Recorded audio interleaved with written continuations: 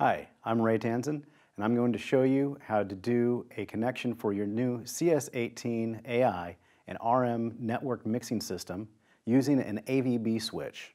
To set up your system this way, you're going to need an AVB switch, 2 Ethernet cables,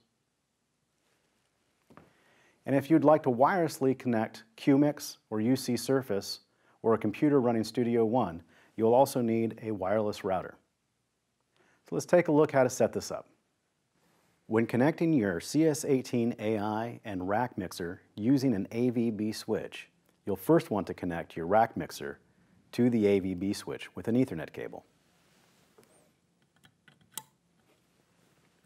Then connect a second Ethernet cable from your CS18AI to the same AVB switch.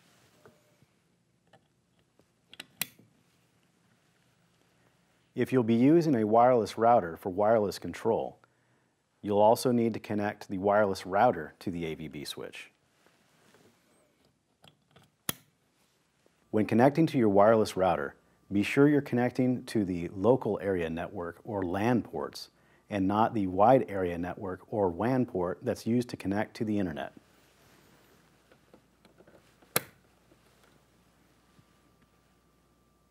So that's it. Now you've got your system all set up using an AVB switch and you're ready to mix.